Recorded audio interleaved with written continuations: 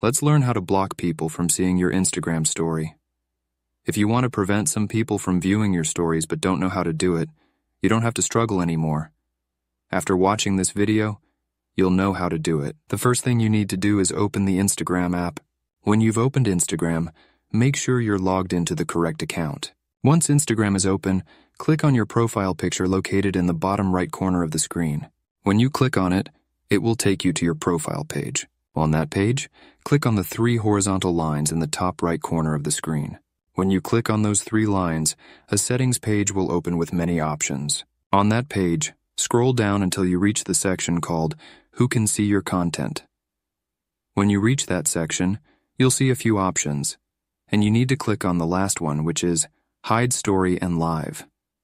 When you click on it, a page will open with only one option to click. Once you click on that option, a page will open with a list of your followers.